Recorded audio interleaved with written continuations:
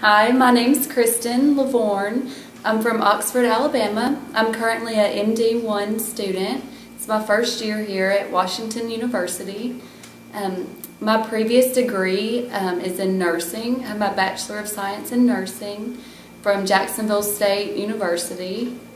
I want to become a physician. That's what I've always wanted to do my whole life. I did nursing because it was a little sooner, but I'm happy to be back in school and continuing my education. I was planning on going back into practitioner school, which they've now made a doctorate degree, so as far as actual school, it'll take me about the same amount of time as it would to become a practitioner, and this is what I wanted to do in the beginning, so it's kind of a great opportunity here at Washington to continue my education and keep moving forward.